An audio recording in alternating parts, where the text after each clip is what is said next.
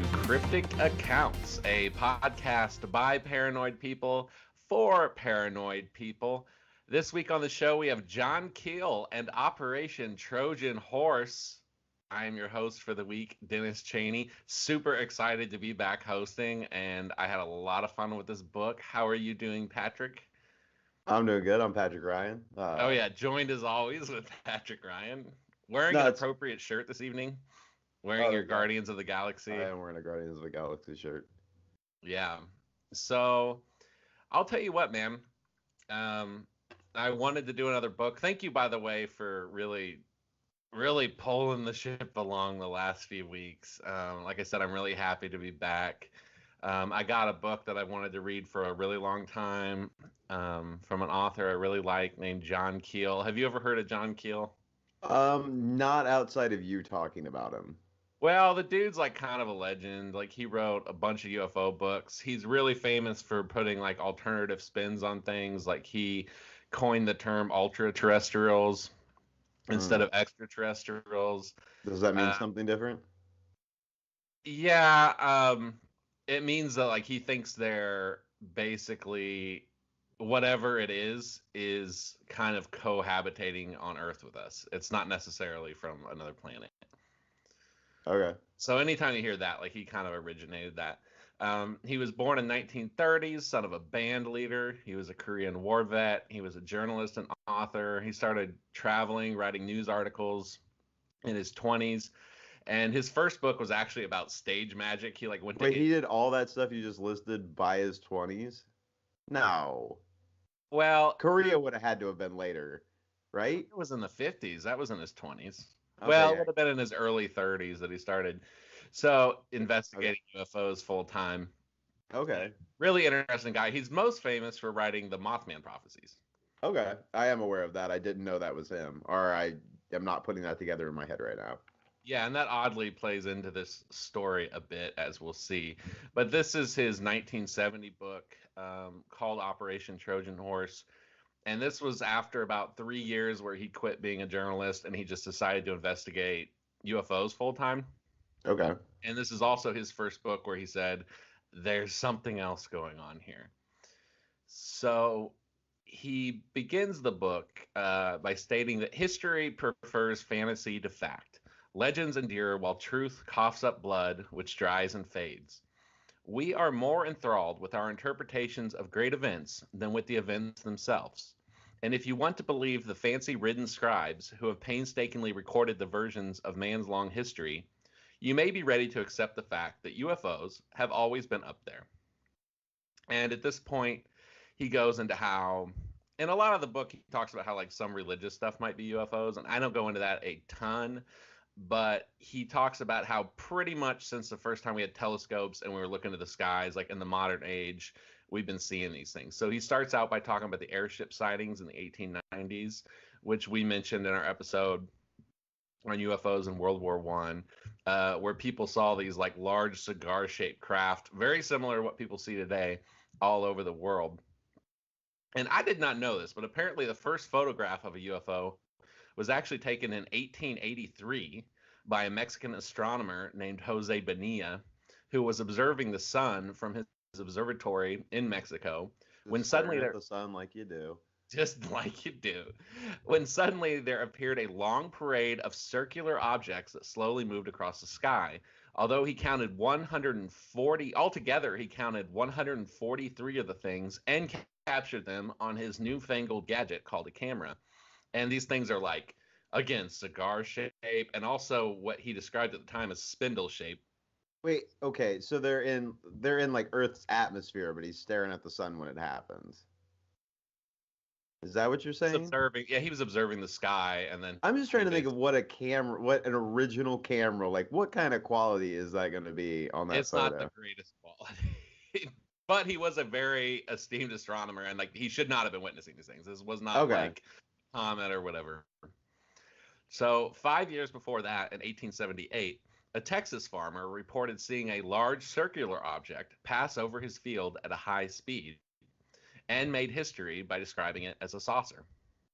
Man, can you imagine? It's like the 1800s. You're plowing your field, Airplanes aren't a thing yet. Mm-mm. Birds are the only thing you know about that Oh flies. yeah, people are barely talking about flying at this point. It would freak you out.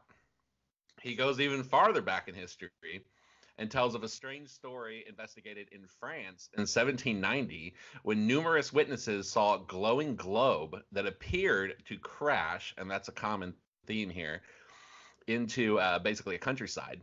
And people went to it, and heat from the object caused small grass fires, and it was warm to the touch.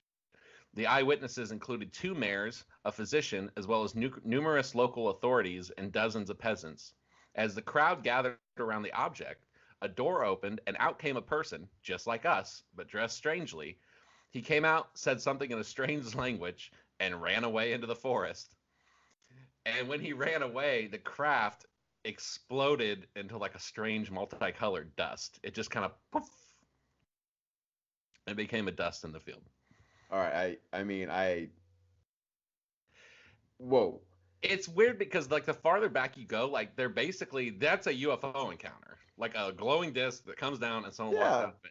But it's just like more, well, arguably more bizarre because we're gonna get into how this parallels more recent stuff. But it exploded into dust. Like, it went pop. So like imagine just like a balloon popping and like a bunch of I'm safe. having a hard time not seeing some sort of a glitter bomb. I'm going to be honest with you. That's I what know I that's imagine probably too, actually. not the right thing, but that's the way I see it. Is just this little gray guy just go running away and then just like poof, and it's I just a bunch think of sparkly stuff I think you're actually that's closer to what they saw than what and other just a people bunch might be of what imagining. confused French people standing around going, That's exactly what it's, and it's funny too because like kind of the whole trickster aspect of this it gets into. The guy came out and he just like said one thing in nonsense. He's like, "Rah," and then just like runs away, and then it goes poof, and that's all they were left with was just a bunch of dust.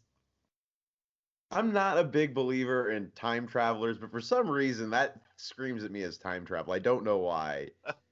Just like they know they're not supposed to interact.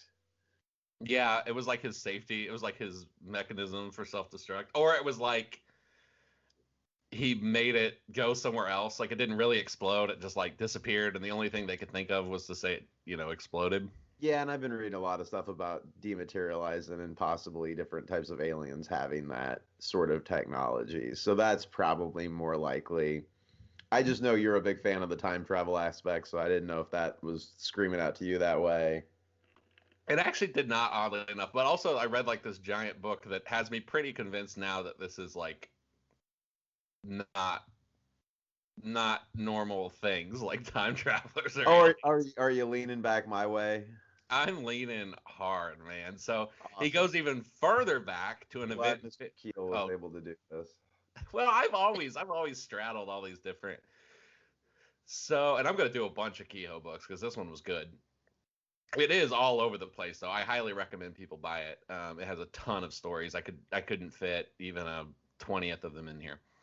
So he goes back even further to another event in 1561 in Germany, and this one's very famous. They've talked about it like on the History Channel and stuff, where a number of large plates, so those would be saucers, and giant tubes, so those would be cigar crafts, No. glowing, engaged in an aerial dogfight above Nuremberg, Germany, where the population was terrified. Rightfully so.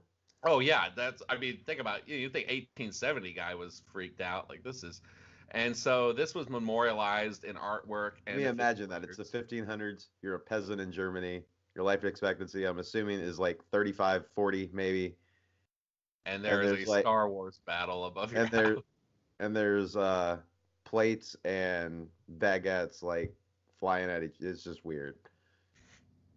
Baguette shape. I didn't even think about that. That's probably is what they would describe it as back then. They I described was it like, as what is tubes. a cylinder shaped? I guess they would have had cigars probably at that point. I'm sure they had tubes. I don't know if tubes had been invented yet. Oh, they described it as tubes. Well, that may have been where the idea comes from. I don't know. And so basically, he just goes back in time, and he talks about how there's been UFO sightings, and they always seem to contextualize themselves.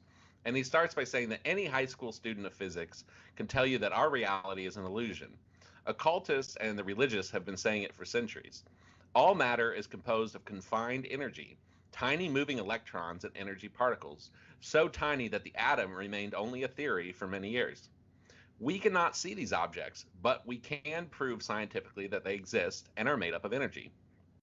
For instance, the chair you sit on is composed of billions and billions of molecules. Each cell of your body is too. And if the patterns and frequencies of these atoms were different, it's conceivable that they would intermix and you would fall right through your chair the way your hand passes through a cloud of cigarette smoke. Weird. Well, it's true. I know. I'm just it's weird to think about. Our reality is based entirely on what we can perceive with our physical senses, but from radios to other devices, we already know that there are many more waves that we cannot detect with our body. And there are thousands of microscopic life forms in every glass of water you drink. You just don't experience such things without the use of technology. For thousands of years, spiritualists and the religious have talked about auras, frequencies, vibrations, and other planes of existence, each with their own complex vocabulary. And now, Keel says, I will try to demonstrate that the UFO entities are directly related to the entities and manifestations involved in religious miracles and seances. He starts in 1968 when this is still during the contactee era. So he starts with an entity named Mr. Orion, who passed a message along to a contact of Mr. Keel's that, quote, these saucers which you speak of are are in reality the space bodies of certain aggregates of consciousness. They exist duodimensionally, that is, they penetrate both the third and fourth dimension simultaneously, but can, if they wish, choose to be in one or the other. Their purposes have been, and still are, for a time, being to interlace these two realms of consciousness, which are seemingly separate. And this part freaked me out. However, the time quickly comes when the veil is torn and what is one is perceived as one. It is at that moment that the saucers seen by few will be seen by many. It will appear that they have suddenly arrived in your skies in great number, but in reality that's untrue. For in reality, they were, and they have always been, here, but man sees only with new eyes. Whoa. Yeah, I know, that was freaky. I've had some pretty freaky dreams about that day, too. So, okay, so Mr. Orion's telling Keel this?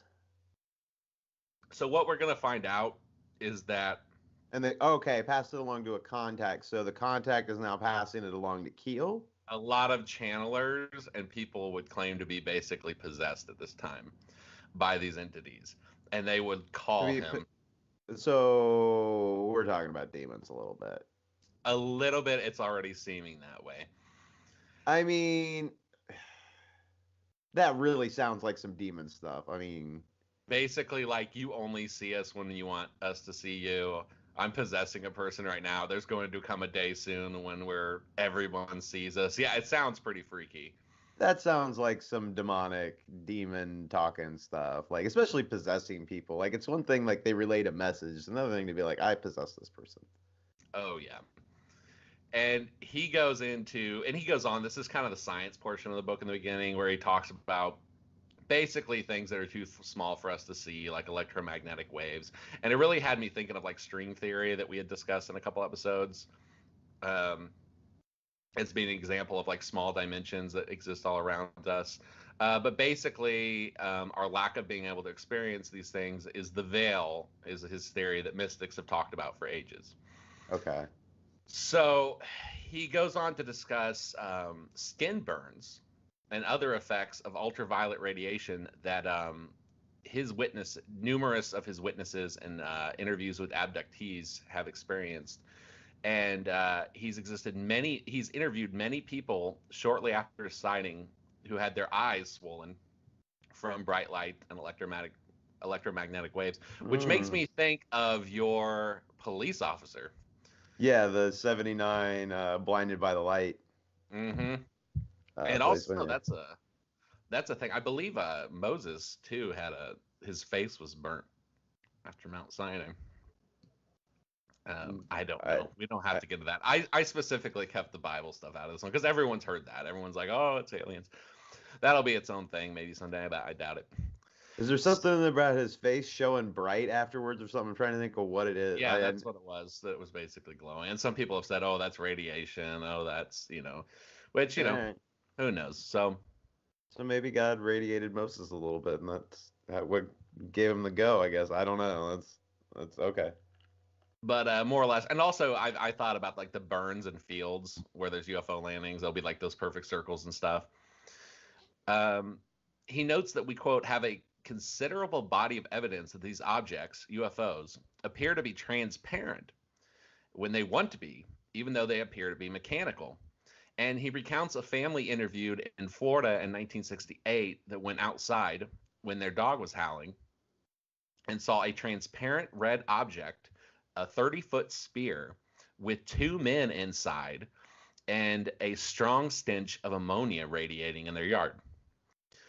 The family and other witnesses at a nearby schoolyard watched as it ascended into the sky. And he asks, "Is this a spaceship?" And decides that it's not very likely because, and as we'll get into, a lot of times with these so-called ships, there's really nothing to them. Like in this one, you could just kind of see the hollow outline of red, and there's just two guys standing there. And he describes them operating what sounded like a pump, like a water pump or something. And when they finished, it shot up in the air like a UFO. And there are What? yes, and a big theme of this book is that a lot of the UFO encounters you hear have these There's a strange, pump involved? they have these like really bizarro aspects to them, but nobody talks about those parts because they Sound even don't crazier than the they UFO sound part to begin right, with. they sound even crazier than they begin. But he was really good at getting like the full story out of people. So he would go to investigate stuff that was in newspapers, or people would contact him and say there's 30 witnesses of UFO, and he would really drill down, and he would find that other people just wouldn't report this weirdness aspect, which started to drive him a little bit nuts. Not literally nuts, but it started to, make him wonder why he's the only person that's seeing this. And so there's many other bewildering accounts of So shell-like red glowing ball, two guys tra- inside, pump, transparent. take off into the air. Yes. I mean, that sounds like some sort of an amusement park ride, to be honest with you. Mm-hmm. And there's this aspect of like they want to be seen, and it's like always weird. You know what I mean? Like, why were they hovering Like outside this people's house? voyeuristic. Like, Yeah, just to like confuse people. okay. Yeah, that's annoying. So he mentions that there are many accounts of shell-like objects with no visual means of propulsion or, in fact, technology of any kind. A witness who was invited on board a saucer in Nebraska in 1957 noticed, for instance, that nobody walked in the saucer. They all just hovered or glided. And other witnesses have seen UFO knots fly to their ship or walk through the walls as if they were ghosts. And notes that if they are machines, and this I found really interesting, Keel says if they're machines, why do they always seem to be falling apart? Like there's so many instances, even going back to the 1800s, of aliens like repairing their craft, or there'd be a crash, or somebody would come upon it, and there'd be like pieces dropping off of it, like random chunks of metal. And it just seems very odd that if this is advanced technology, why is it always breaking down? Why is it always dropping little trinkets? I mean, that seems weird, but talk to anybody that's owned like a Ferrari or a Lamborghini or like their supercars, they break down a lot. Like nobody Yeah, talks about that, but right. I get you. and I'm not saying that's what this is, but I mean, if it flew across galaxies, I could maybe see it needing some repairs. Yeah, but do they have to get out and like use like weird wrenches on it? And like, I don't know. It just I seems get what you're saying. For something that seems very smooth and to not really have many parts, what are they working on? right. And When so this, much stuff is just like done like telepathically and whatnot. yeah, he seems to be coming to the conclusion that these things are more phantom than they are like real object. And this reminds me, actually, there's a Joe Rogan where he talks to that Area 51 scientist Bob Lazar, and Mm. one thing that's always stuck out with me on that is Bob Lazar says that the one of the things the scientists can't figure out is that there seem to be like no moving parts to this thing. Yeah. They can't figure out what actually controls it. And this reminds me of, I was looking for the word last week when we were talking about this, but For one, in the Rendlesham Forest incident in the UK, where basically these UFOs did this really weird stuff. We'll have to do an episode of this to basically a nuclear weapons site. There's Mm-hmm. lots of reports of like poltergeist activity, and they would report like small metal spheres dropping out of the ground right next to them when they'd be in the forest, and just like Dropping out of the sky, you mean? Or they're shooting dropping out of out the of the ground? sky. Yeah, like Oh, there's okay. stories like in midday they'd go out to like investigate the scene, and they'd be like just looking around for like marks on the grass, and just like a metal ball would just like fall out of nowhere and just like land near them. And this is actually a common thing in poltergeist activity. It's called apports, and it happens during seances, and it happens with poltergeists where like basically small trinkets will manifest. And I kind of wonder, this isn't Keel, but I've wondered, based on the apport theory and based on this whole Bob Lazar saying they can't figure out what the actual technology is, I kind of wonder if maybe some of these UFOs aren't giant apports. It's Hmm. just a giant metal object, and it doesn't fly with technology; it just flies, you know. And yeah, we're getting into weird stuff. It's just beginning. Flies by the spirit, essentially. Essentially, yeah, the spirit's out moving around, and it's in this giant aport just to mess with us. Okay. So he goes on to tell like a bunch more stories of like these things being more like ethereal lights than anything. He tells one story of red lights that followed a new. This sounds a lot like your Minnesota guy. Um, of red lights that followed a New York woman home in 1967. The woman at first thought it was a police car, but then when she glanced over, she saw an eerie, illuminated flying object traveling just beside her along power lines.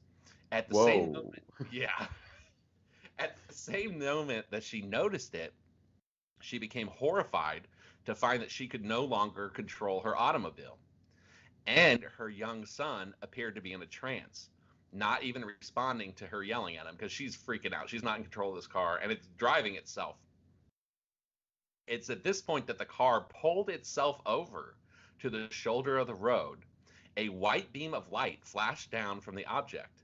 She heard a hum and then voices, a strange chorus of many voices. She became hysterical as her son remained in a trance. And what did the voices tell her? They began to describe someone the woman knew and told her that her friend had just been in an accident many miles away. It also said that her son would not remember any of this. She was then given control of the car as the object vanished. The next day, the woman learned that the voices had been telling the truth. And she went to the media outlets with this. Keel, in fact, notes that a large number of UFO encounters seem to happen when children are present and trances are common, and that the seizure of control of vehicles is also common as well, and that this particular case was highly credible and reported in multiple media outlets at the time, and all the reporters found it credible. So Keel asks, if this is true, as well as the many other interviews he has done, why do these beings seem to know so much about people's lives?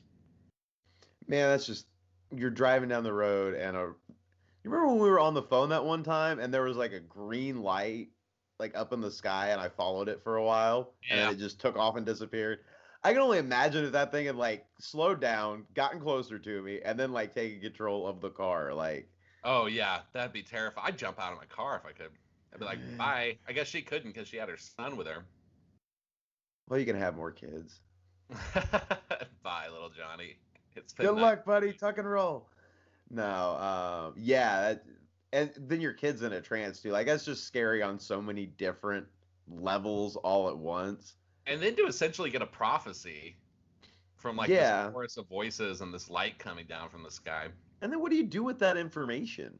She didn't do anything with it. She went Well, home, I she mean, told like her she husband. couldn't have done anything, but like it's just like some random thing told me a thing that happened at like exactly the same time, but I couldn't have saved my friend. Like it didn't do anything. I don't even know what this is proving to me, really. All it did, and this is kind of his theory, we'll get into it. All it did was basically do something that proved to her, it set up a narrative for her Yeah. that I had this experience, it was with these beings, Does and something else happen to her? no, Is she not that gonna I come know back of. around?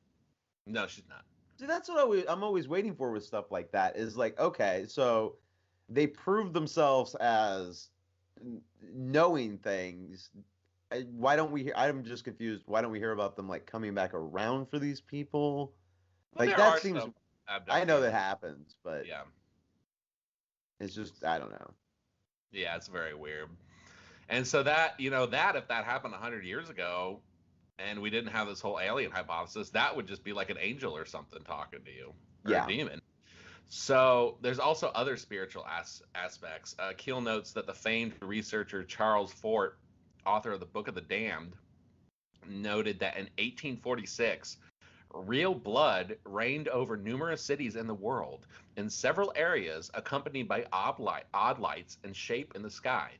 That year, a glowing disc descended over France and told witnesses, quote, numerous prophecies that ended up being accurate. I know. Okay. Yeah, that was a rough year, 1846. You have blood, UFOs. And so at this point, he returns to the airships in the 1890s. And he describes that flap as pretty much the moment that the, quote, secret of the UFOs should be exposed as a deception. The flap began Christmas week of 1896 when numerous people in California reported egg-shaped craft weaving and bobbing throughout the sky as if on yo-yo strings. And that's your Tic Tacs, my friend. Yep. These stories ended up happening all across the country in hundreds of reports that have been unveiled by historians. Witnesses include prominent members of communities and leaders who signed affidavits. And there's so much of these that if you actually add them up, and media was slower back then, but if you go through the records and you add them up, there basically was like an armada of this fleet over the United States at this time, something that would cause mass panic today. And it has all these hallmarks of this weird stuff. Weird wheels, like metal wheels, would fall out of the sky. Sometimes the ships would land, and the occupants would ask people to help them repair the ships. Um, One of the most documented encounters actually happened in Vernon, Kansas, where a farmer and his family saw a 300-foot long cigar shaped craft hover over their home, and he could hear the inhabitants inside speaking. And here's where it gets really weird. The men in the cigar shaped craft dropped a rope down, lassoed one of his calves, and then started pulling it up into the UFO. And this Cowboy farmer's like, aliens? they cowboyed his alien. And he's like, wait, wait, wait. And he runs over and he's like struggling to free it, but they're like pulling their rope and he's like trying to pull the calf down and they like outstrength him and they like pull the calf up and just like fly away with this calf like hanging by a rope. Were blimps a thing at this time? Um, I think some primitive like hot air balloons and blimps were, yeah. That But this is almost not sounds like some cattle rustlers got a hold of a blimp and were trying something. a 300-foot long. Look, I don't know how big blimps are. There's a football field. That That seems is a like football field. aren't blimps like that big? Yeah, I don't know if they had ones that big at this time. I don't know. That's a good theory, actually. But again, this is one I mean, of this is just weird though, and yeah, it does. I I'm already leaning towards a spiritual aspect to a lot of this stuff. I'm not saying all of it, but that almost sounds like something wanting to do something that is relatable to the person they're messing with. that's a big. You nailed it. They are, and a big part of this book is that they always present themselves as something relatable. It's just beyond their technology, but it's something you can kind of wrap your head around. Well, except for the people seeing discs in like the 1500s Yeah, flying around, like and that basically the way he explains that is that they just outright explain themselves as like spiritual entities when they had to, or and that I they think and I think ran that into the happened a woods. lot. Yeah, or they ran into the woods and their ship glitter bombed itself. Even more disturbing, I found from this 1890s encounters were the descriptions of the inhabitants of the craft. They're almost universally described as dour men who travel in threes, with high cheekbones, wearing somber dark clothing, olive complexion, and oriental eyes. That sound familiar, man? Yeah, That's Men in Black, dude. a little bit, yeah. So Keel then goes on to explain something in ufology called the quote Wednesday phenomenon, which is that a high amount of sightings seem to happen on Wednesdays and Saturdays. He discovered this pattern himself by combing through years of research, but it's also been observed by many other researchers for a long time before Keel. In Myth and Legend of Ancient Israel by Angelio Rappaport, there's a segment entitled Concerning Demons, stating that Wednesdays and Saturdays are the most common times for demon encounters in Jewish mythology. And he points to the demon Agrath, who, quote, commands hosts of evil spirits and demons that ride in big chariots in the skies. In a report in 1875 at a prayer meeting in London, Ontario, Canada, on a Wednesday, parishioners reported seeing a beautiful light from heaven, brighter than the sun at midday, that came down with a mighty rushing wind as it reached the place where they stood. A beautiful light shot down on them, they described the light as, quote, just as bright on the inside edge as it was at the center, and just as dark on the outer edge as miles away. And that's basically a directed energy. That's what people describe with UFOs, is this perfect light that's like a shaft. It's just like, it's a shaft of light where it's almost like a light object. Yeah. So that's just like many modern UFO encounters. And Keel notes that the amusing little mystery of flying saucers slowly evolved into a complicated series of coincidences and paradoxes. The deeper we plunge into the data, he says, our skies are filled with, quote, Trojan horses with hostile intent. They prefer thinly populated areas where it will be difficult to be detected, and they choose to appear in various forms, from dirigibles to airships to even false airplanes. And he has an entire chapter on false airplanes. That's weird. In short, Really? yeah, in short, they are deceptive. So, looking at phenomenon holistically, it appears that flying saucers, as part of this bigger picture, are a deceptive part, and that they're not all what some scientists hope they are going to be. They're something else, something Keel calls Operation Trojan Horse. Okay. He says they're constantly reaching down to us in frames of reference we can accept, from religious to technological, so that the first step to getting to the bottom of this is to disregard all of our frames of reference. And he traces all this from religious stuff to airships to the airplanes, and then after 1947, and then in 1947, after the war, it slowly became more technological, which is what we see with UFOs. Yeah. It's then in 1947 that Operation Trojan Horse changed its route, and the, quote, great flying saucer frame of reference was carefully built up. And there he's referencing, he keeps talking about frames of references, which is exactly what you said earlier. They're always trying to frame the encounters in a certain way, which Yeah. appears to be the only reason they do some contacts at all, is just to say, hello, we're aliens, goodbye. Yeah, those are the weirdest ones where I'm like, why? Why? Yeah, well, they do it apparently just to build a mythology. They want us to know. Now, they're not going to show themselves, you know what I mean? But they're going to show themselves to enough people so that we know. This is a really weird, I don't know. Yeah, it just speaks to That's their always bothered me. I'm like, so you want attention, but not that much. You kind of want to make the people that know about you seem crazy. I don't know. right. It's all these mixed motives. There's a lot of mixed messages going on. And he says that basically whatever these entities are have carefully built up the UFO story in a series of spectacular incidents and contacts, the whole structure of which carefully followed the psychological conditioning of the earlier flaps. After 1947, what he describes as the cults, the UFO cults, sprang up, attempting to explain the phenomenon as technology from a superior race. They labored to prove the reliability of witnesses and the search for physical evidence, but this posed a problem, because if a piece of evidence, say a piece of metal out of the sky, proved to be aluminum, then how could you say it's from the entities? But if it was some kind of strange new material, how could you even trust that either? And this is what Keel calls the artifact or hardware game, which, ironically enough, is a game well known in Irish fairy folklore, where fairies are well known for planting fake physical evidence to drive experiencers mad and into confusion. Really? Yeah. So the people stuck on the physical craft hypothesis are stuck with two options. Either a craft makes an error and crashes, and this supposedly has happened at Roswell, but we have no idea of knowing what the government's collected or if it's been of any use.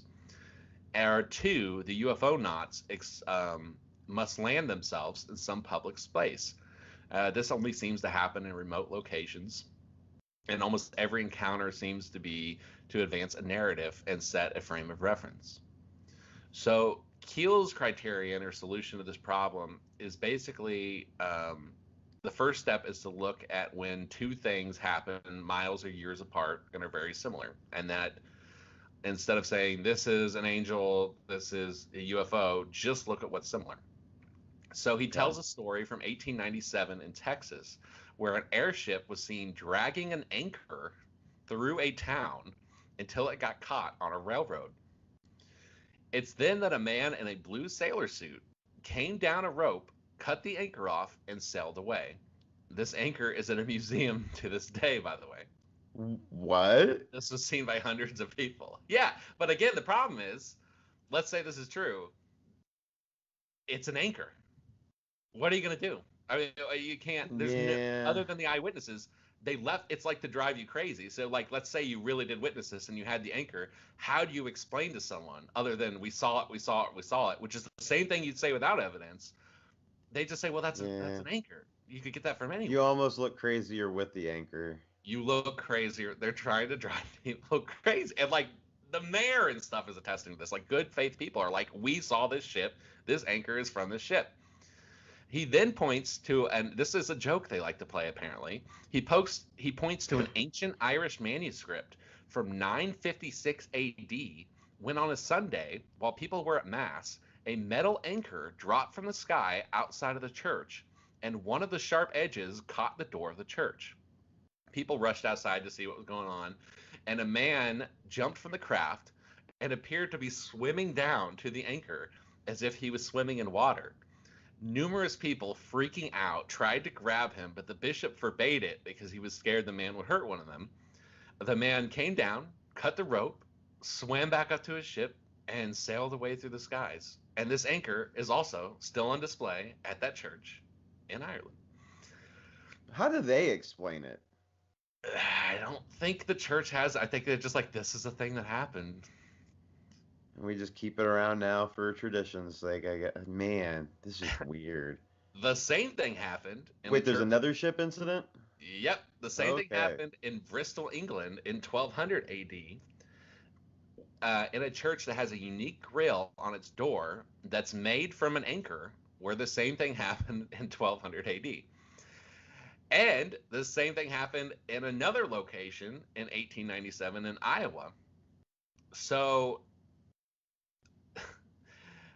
now, two of these happened in the airship flap. Two of them are from an ancient rare manuscript that's unlikely that these people knew about it in like Iowa and Texas in 1897. And this phenomenon, yeah.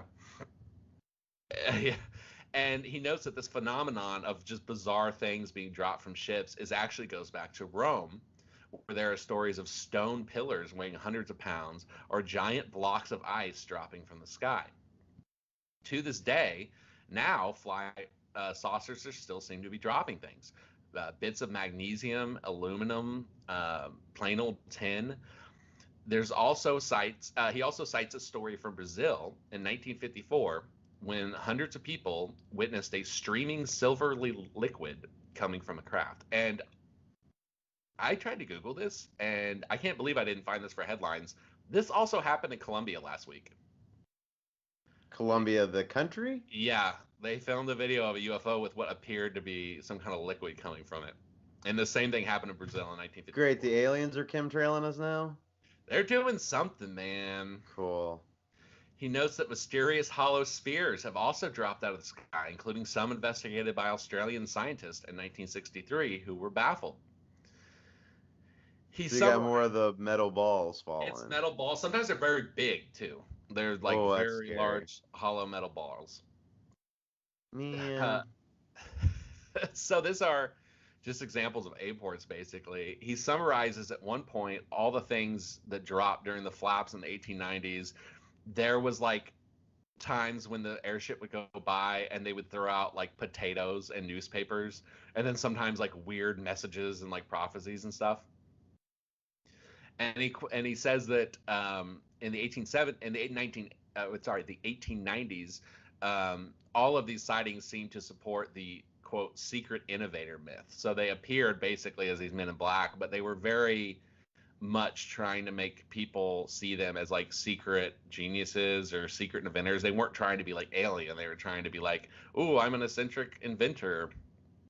And we know, as a matter of fact, there was not giant airships like this that secret inventors had at this time. That threw out potatoes and Yeah, just and again, that's a total poltergeist thing. Today, it that's seems to be strange goo and metals that support the space people myth.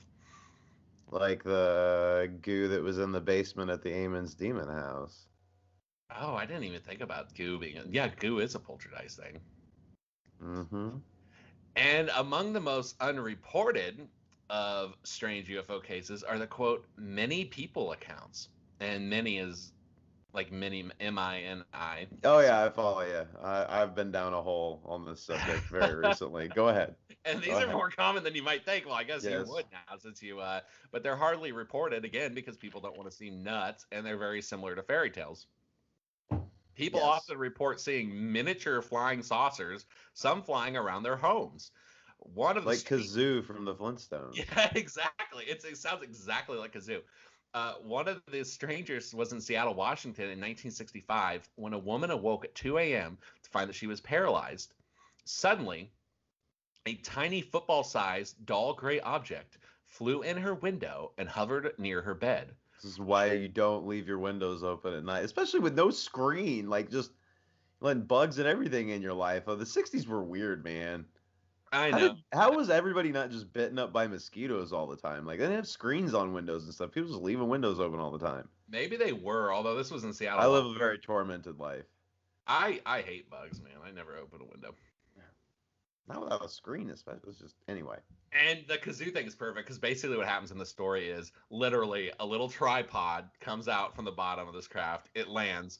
Five little men come out in helmets. Five of They them fit in there. Five little men come Like a out. They do football. some repairs with like little wrenches and stuff, and then they fly off. And that's when she's free to move. Whew. So of course people aren't going to tell these stories because you'll look nuts. Well, yeah, you're gonna get accused of like lucid dreaming or I Right. don't know. I mean, ugh, I don't know. That's weird. And so again, he finds that what he calls the UFO organization cultists kind of refuse to fully report stories like this, or they will report a UFO story, but they'll leave out the weird details Like or that they were simply ignore miniature. them. Like, the aliens were 3 inches tall. Right. It's like, because Keel would find, you have this report, he'd go out and it'd be like really freaking weird. But his theory is basically that a lot of these UFO organizations are basically cultists. They have their theory. They're like, this is aliens, this is technology. So they just ignore everything that doesn't go with that theory. Yeah, I am finding that a lot. The farther we go into this and reading other people's research and everything, it seems like a lot of people. When you start reading multiple things that they do, everybody wants to jam it into their square peg or circle peg, whatever hole they have. They're trying to put everything through that. Right. And so Keel's philosophy was throw all that out, just listen to the witnesses and report what they say, just as they say it. And so that's why he got such great stuff. So Keel concludes at this part of the book that the statistical data that he's collected indicates that UFOs are not stable machines, and they are, in all probability, some sort of transmogrification of energy and do not exist in the same way that the chair you sit on exists. They are not, quote, permanent constructions of matter. What's more, the messages to contactees are almost identical to messages long received by mediums and mystics. In November of 1966, he reports an odd encounter with two women in Awatona, Minnesota. One of them we'll call Miss Butler. It was her home. Man, Minnesota was having a rough time in the '60s. I know, and Kansas and Texas were getting it in the 1800s. They just like to. They pick a spot and then they hang out there for a little while. It seems like. Yeah, Keel calls them windows. He says they seem to like, and I don't know if it's like they have a way in through our dimension, like at certain portals or whatever, but he says they tend to flare up in one place and just do all their stuff at once. So Miss Butler and a friend were outside watching stars when suddenly a brilliant object came out of the sky and approached them. They described it as having many colored lights flickering around a glowing rim. Suddenly, a strange metallic voice came from the craft. "What is your time cycle?" the voice asked. Butler's friend was in the trance, but she began to just. This was so bizarre. She just was like, took its orders and she started trying to explain. She's like, well, there's minutes, and like a minute is 60 seconds, and 60 minutes is an hour, and 24 hours is a day. And the voice interrupts her and says, "What constitutes a day? What constitutes a night?" And then she starts trying to explain that. She's like, well, there's like 12 hours in a day. It's like when the sun's up, and like the nights when the sun's down. And then the voice just stops and shoots away.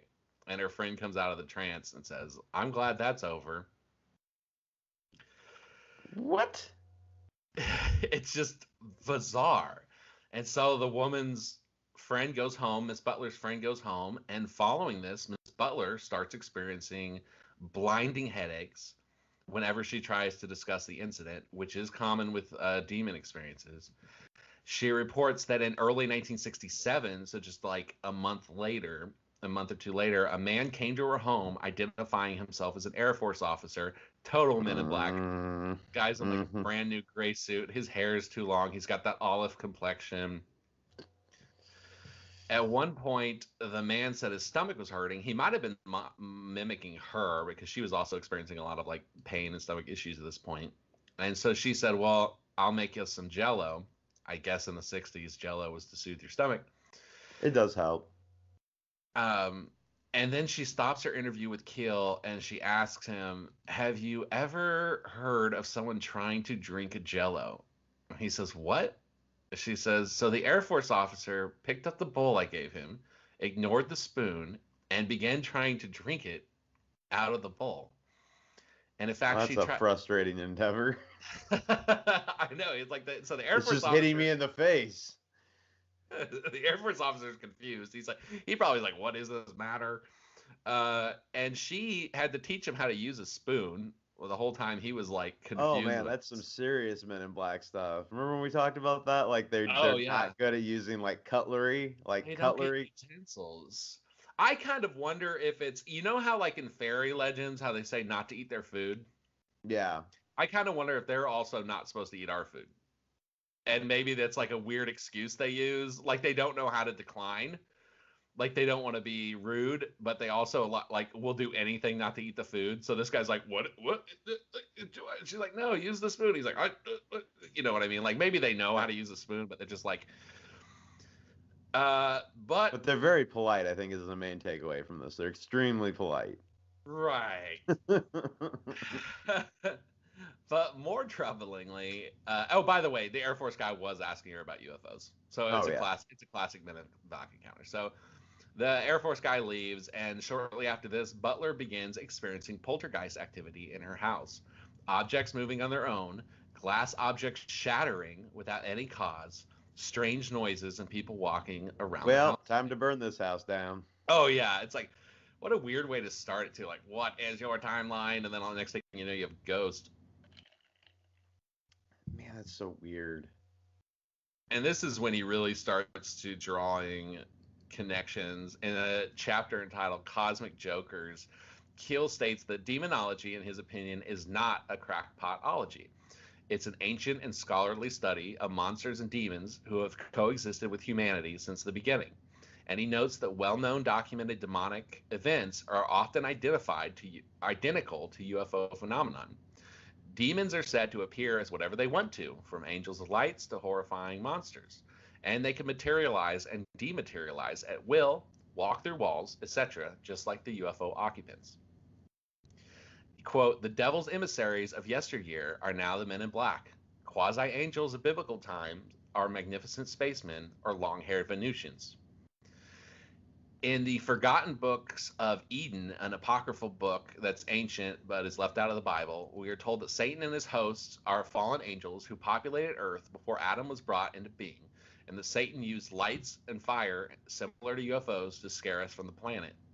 And subtle versions of this same theme can be found in numerous ancient manuscripts of cultures all across the world. In short, ancient people always seemed to believe that the other dimensional beings inhabited this planet before us, and the conflict between physical man and the otherworldly was inevitable. The records of demonology are filled with striking parallels to the parapsychological aspect of UFO encounters. And often UFO encounters seem to be as much in the mind of the witnesses as some sort of psychic projection. Witnesses of vampires in the Middle Ages were often paralyzed, and the description of vampires that we have historically are near identical to the men in black, right down to the clothing and oriental-like faces. And everybody knows vampires can't use forks very well at all, so No, that's why they just frustratingly. that's why they just bite people. I mean, They just get mad. They're just like, I can't use a fork. And they bite you. you know, In the 1950s, Albert Bender, a man who dabbled in black magic and ufology, created a stir. man, that's a resume. Yeah, and that's kind of a not too uncommon of a thing for people that are interested in one to be interested in the other. I am finding that the further we go into this show, I guess we could be counted as that too, even though we're we not are kind of that. We're just, yeah, yeah. I too. guess you're right. We are that. Yeah, we But are that. unlike us, Bender decided to dabble in black magic. Yeah. Um, No, that's not us. Yeah. And at one point, he was visited by three men with glowing eyes dressed in black suits. Hmm. This He is the suffered. 50s? Yep, this is the 50s. Man, the Men in Black were just busy from like the 40s until like the 80s. Just hardcore, just out there pressing the flash. I know. What happened? They're always changing up their game, though. And I mean, we still hear stuff. I mean, when we covered them, we still hear stuff about them now, but it doesn't seem like the level that was going on back then. It seemed No. like a good majority of the people that were having experiences in that time frame, good chunk of them were getting contacted by the Men in Black during that or immediately after. I almost wonder, though, how many reporters now, like a guy like John Keel, really exist anymore? Like, who is really on the ground, going to That's locations, true. doing witness interviews? It's almost like we just rely on the internet. And these people aren't going to tell their own story. I mean, you might rush to a message board or something to do it secretly, but if you're just like a normal housewife and you have a UFO ask you how time works and then a Men Well, in Black guy comes, Well, this should be a good time to bring up that if you have a UFO story and you're out there, or a demon story, contact us. contact us. Go to the Right. website. There's a contact form there. The email is crypticapodcast@gmail. But yeah, reach out to us because that's actually something new that's coming with this show, where we want to start doing interviews for people that have actually had experiences. Oh, yeah. Maybe we'll So a eventually. weird place to plug it there in the middle of the show, but I was thinking about it. So Hey, man. we want to be an outlet for that. We want to We be an want outlet to for that. we want to quit our jobs and become John Keel. I mean, yeah. That'd be the life, man. That Although, would. when we get into some of the next stuff, you might not want to. No, I So, think I'm in. I realize we're knocking on the door of some pretty scary stuff, but I think I'm down to go find out. oh, I'm down too. And so, as expected, Bender, actually, this is really weird. He just up and quit after, he just completely quit after he saw them in, partially because they scared the heck out of him, partially because he again got horrible headaches afterward whenever he'd get into the subject, which is common with UFOlogy and demonology. Hmm. Keel describes that many of his friends, including himself, would be trailed by black Cadillacs that would disappear suddenly. People would become obsessed with the occult or commit suicide, among many other encounters and misfortunes. Hmm. And then there's the phenomenon he calls time compression, where people report spending a long time, even hours, with the entities where only a bit of time has passed in the real world. This is common in fairy folklore as well. In the contactee era, he reports that many people would quit their jobs and devote their life to alternative spirituality or to investigating what had happened to them full time, and that can be common after demonic experiences as well. He says it's as if these entities have the power to possess the human mind, and that we have no way of knowing what type of widespread programming could be lying dormant in the minds of people. Suppose the plan is to process millions of people and then some future date trigger all of their minds at the same which in my mind brings to mind some of that scary stuff we had way back in our like sexual demonic UFO encounter hybrid stuff. The Oh, idea, the human hybrid theory episode, yeah, the or idea the that they were all alien hybrid theory. Sorry. abducting like millions of people and like programming them for some future event where they would like help out at the end of the world or whatever. Huh. And at Cool. this point in the book, Keel starts to get personal. He moves on to describe the summer of 1966 when he witnessed several UFOs himself while on the trails of his research. And he was also trailed by black Cadillacs as well. And around this time, he began receiving numerous phone calls from strangers. And he was only about a year into being a full time researcher at this point. The strangers would call him even when he was staying at hotels or places he didn't normally stay. What he does not say in the book is that at this time he was actually doing the Mothman research in Point Pleasant, Virginia. And the Mothman, for those of you who don't know, will be its own show eventually. It's this. I think we've talked about it a couple times and how we were going to do it at some point. Maybe that's just us talking personally. I don't know if it was actually on the show, but I know we've talked about how that's something we're going to talk about at some point. Oh, it's coming. And if you don't know, it's this demonic winged creature that kind of messed with this town from November of 1966 to a certain date in December of 1967. And Keel himself was followed by numerous luminous objects in this year that seemed to be ominous. He was trailed by cars that disappeared down dead end alleyways. He witnessed poltergeist activities in the apartments, the smell of hydrogen sulfide, and witnessed one woman who had a 2-hour mental breakdown, or what we might call possession, by the entities. And Keel was hardcore questioning his own sanity at this time, but he just kept on working and he just kept on taking notes. Like, this is what this guy does. So you wake up in the morning, you get a call from a weird voice in New York, and it's telling you that the Pope's going to get shot. You just like take out your notepad, write it down, say Honestly, thank you, these move on. things might be calling me and I'm just sending them to voicemail. Can you imagine a time when you just answered your phone just I know. without thought, without question, just, well, the phone's ringing, somebody wants to talk to me. Hello, is this my wake up call? I Yeah. am from Dimension X. And he was getting these from strangers. He would also get these from contactees who would be claiming to basically be talking for the aliens.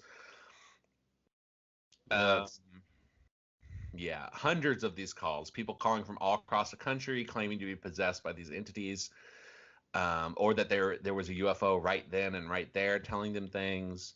Often he would get phone calls from opposite sides of the country that would predict the same event. There was a huge prophetic element to some of these calls.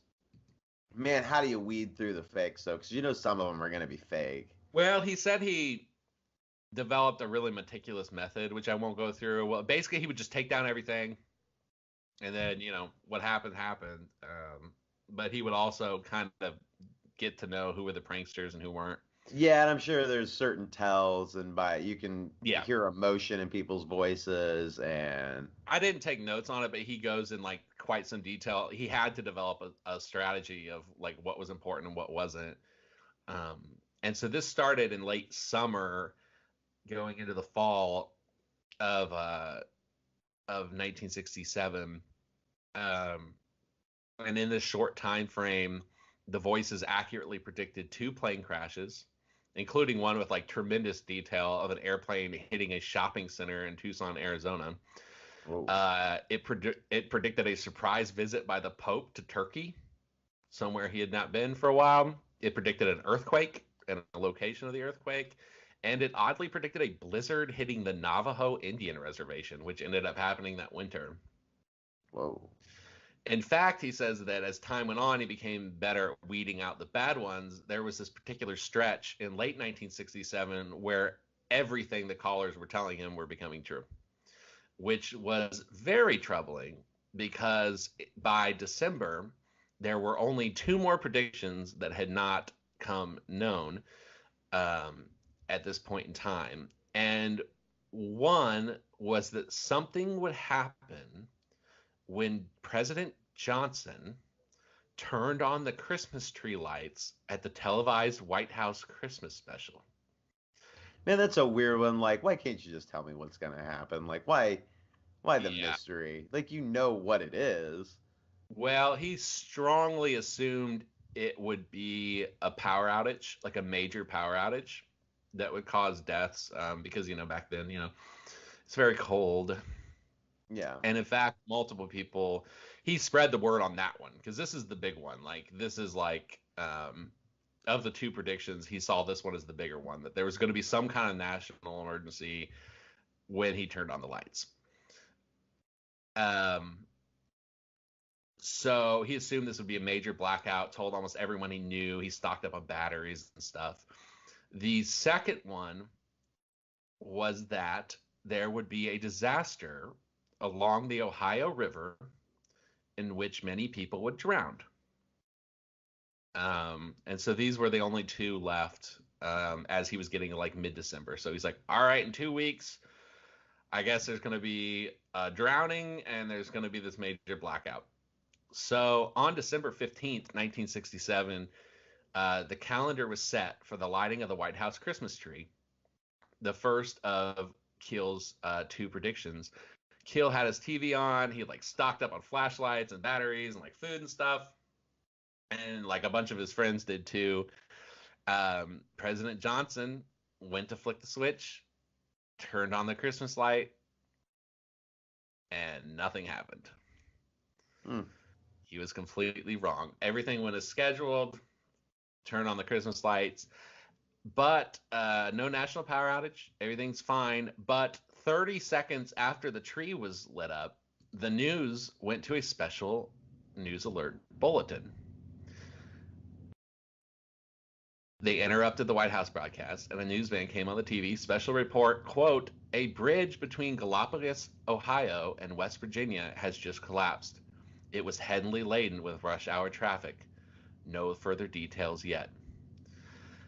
And that was the Silver Bridge collapse, where 75 vehicles went down and 46 people drowned in the river. I'm assuming that was the Ohio River. That was the Ohio River. Oh, and so it happened during the White House broadcast.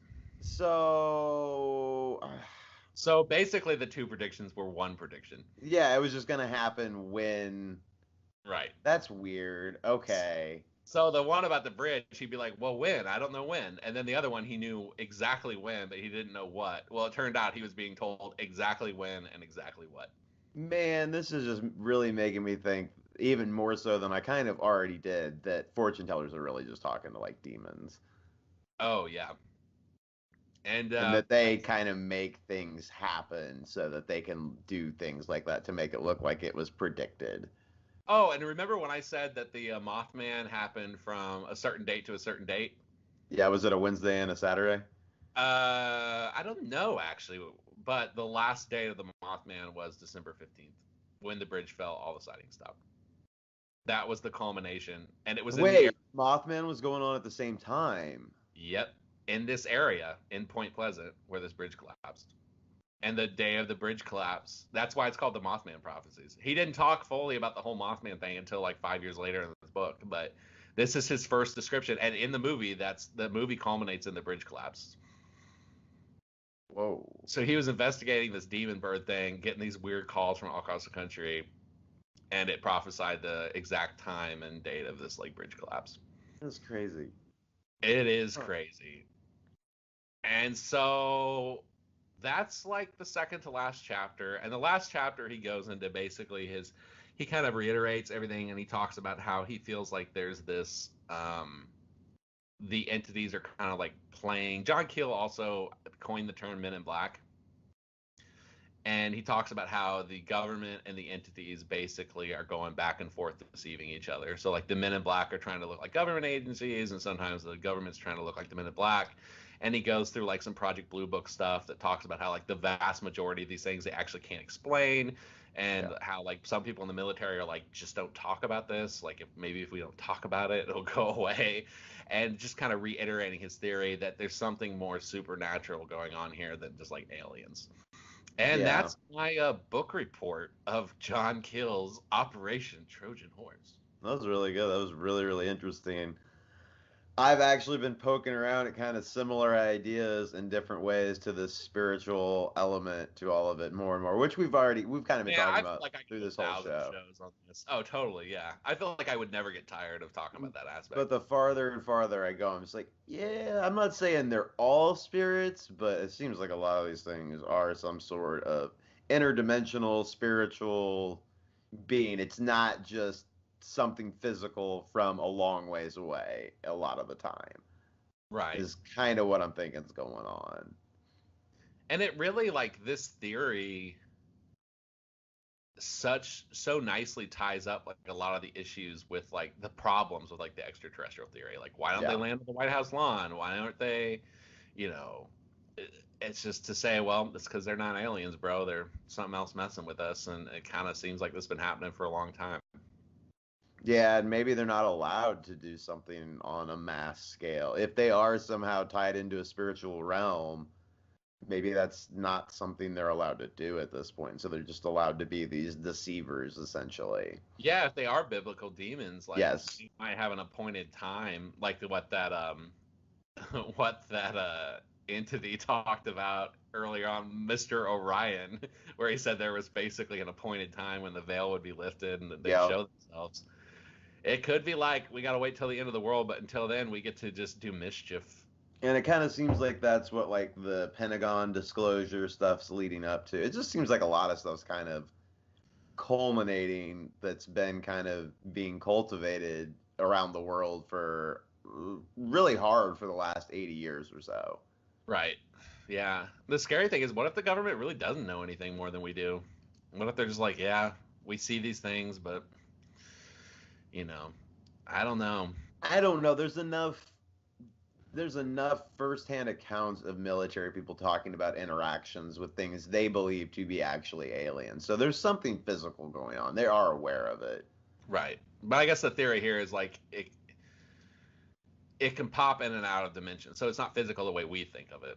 Yeah. It's yeah, it's a And there's some reports of temporary. things like that, and then there's other ones that seem. There are some that's accounts of like extraterrestrials that do seem like they do have some sort of physical property restraint to them. They're not like dematerializing all over the place. Like they have to Right. get in a thing and take off. The thing's solid. You can touch it.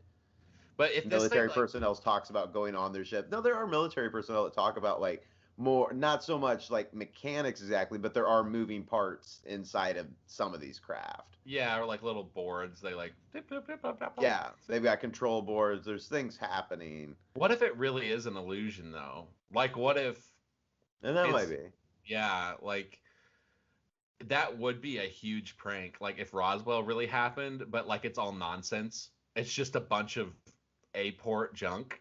And like we have scientists trying to figure out like, but we saw this thing. It defied the laws of physics. Like we have to reverse engineer it. And there's like, what if there's just like no way to reverse engineer it? Like that would If be it's not an actual thing, like you it's would well, it is like an actual thing, but it's just a hunk of metal that didn't actually do anything on its own. Really, it was and just prank.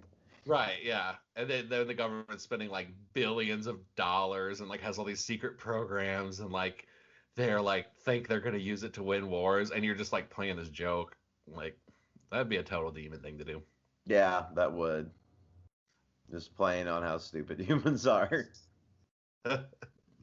And think about all the stuff. I mean, what if Kennedy really was assassinated over like that stuff? Like, what if they have it? It's worthless, but they just like because we're just these like greedy little grubby little warmongering monkeys. Like it's like tearing us apart. Like you have a secret government, everything over nothing. Oh, Man, that would be a really good joke. Let's be honest, though. that would be a good joke. Yeah, It'd be a really good joke. they're pranksters. Well, Well, that's what I got this week, Patrick. thank you, Dennis. You put that together nicely. Just swaying me further in a direction I was already leaning is what I feel like that did. It's just more ammunition for, yeah, it seems like, again, a good majority of this isn't a physical thing that's doing it. It's at a minimum some sort of interdimensional being. Worst case scenario, it's demons. Yeah, it's something parapsychological at least. Yeah. So, well, thank you for listening, everybody. Please like, share, subscribe, and share with your friends. Talk to people about us if you enjoy it. Give us word of mouth, which is huge. Yeah, that Write us helps. in your stories, man. If you've seen a ghost, a UFO, Bigfoot, I don't care what it is, man. Send us an email, drop us a line on Facebook, comment on YouTube, let us Yep. know, and we'll be in touch. So, thanks as always, Patrick. This has been a fun thing to mess with you with. Yes, it was. It was a good time. All I'm right, not gonna sleep tonight. me either. All right, peace out, everybody. Love you. Love you guys.